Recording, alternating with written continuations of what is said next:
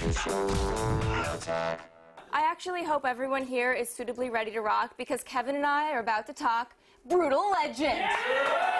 Wait, I'm sorry. Yeah. Thanks for the applause. Can we get a guitar sting or something for that? Yeah! All right. We demoed this game back at E3, but you had the, well, just remind our viewers how awesome it is, first of all. Okay. And then let's get into it. This game is basically, it's about metal, which we all like. We're big metal fans. It's an action brawler, and you are a roadie who is played by Jack Black, and you get transported into the land of awesome, which is filled with hot rods and metal gods and demons and hot chicks, and Lita Ford, who some guys tell me they have a little crush on. That's okay. It's okay to have a crush on Lita Ford. And it has Jack Black, and I think this is something that's really going to get the attention of the mainstream media. Right, yeah. He's voicing the main character, and of course, obviously doing virals and other little things to help forward the attention of the game. He's putting a lot of work into it. The comedy, he's paying a lot of attention to the timing. So it's going to be a huge game no matter what. Well, we got Jack Black in-game and doing promos, but we also have Tim Schafer behind the wheel of this entire project. And for those who don't know, he's the man who brought us Psychonauts and a metric ton of other amazing games as well.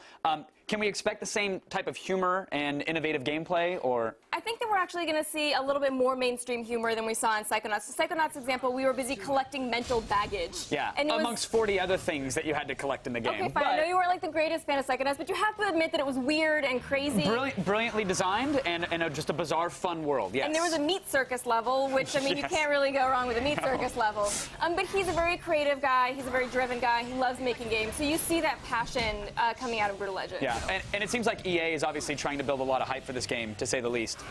This game is a hype machine, and that's sort of actually what I wanted to talk a little bit about today, is the fact that there are viral videos that are going around. Jack Black has done a lot of these viral videos on the net, which have been spreading like wildfire, and he's been pushing towards this game really hard, which I think has been helping the game a lot, Jelly Bean, the world's first guitar. Oh, yeah, there he is.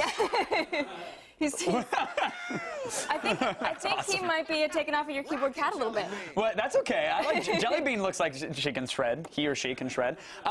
I know Comic-Con is sort of like, it's now the event for people that are promoting movies and TVs and everything else. It's gotten incredibly massive. Well, yeah, to say the least. Shockingly so. But Brutal Legend had quite a presence there as well. Brutal Legend got Gwar. Yeah. They got Gwar. And I know, like, quite a number of people who are in here right now went to this Gwar concert and emerged sticky and covered with plenty of unmentionables. Yeah, I asked everybody, like, how was the party? How was the event? How was the game? And they're like, dude, I was covered in fake urine and blood. It was sweet. And I'm like, well, okay, that tells me nothing about the game or the music, but awesome. I'm glad you had a good time. Personally, not super into getting sprayed at concerts, but apparently some people definitely were. And I think this was something huge for them. This was covered all over the internet. Everybody was super excited about the Gwar show. Gwar music, not necessarily actually in the game, but stylistically, spiritually. Gwar's presence. Gwar's presence can be understood. As the blood of your enemies gushes all over you and your character. That's excellent. That's when you'll feel the Gwar presence. We should let them use that. I do want to actually... They haven't actually released the final track list, so we can't say that it's definitely not, but I would be a little surprised. It'd be, well, yeah. And here's a photo of the game's designer, by the way, Tim Schafer and Abby from X-Play. Yeah. This was on Kotaku today. Yeah, that was up. It's, they were headbanging in the mosh pit, apparently. See, you know, Tim Schafer actually decided that he was going to make this game because he had such a love of rock, and he really always wanted to meet Lemmy from Motorhead and Lita Ford and all these people whose names I just kind of learned. But I'm metal.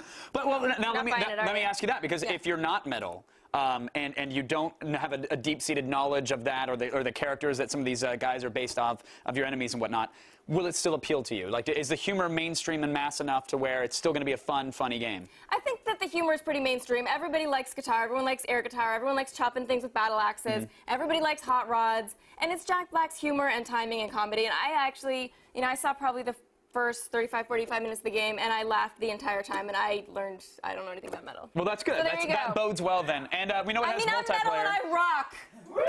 Bring back that guitar string. Bring that back. I don't know if there it is. Yay! Okay, yeah. I'm gonna get the... Thanks for sharing your gaming knowledge with us, Morgan. You're very welcome, Kevin. When is Brutal Legend officially coming out? October 13th. On the PS3 and the Xbox 360. No? Also, my birthday's in October. Rocktober, everybody. Look forward to it. And you now know the perfect gift for Miss Webb. Totally off topic.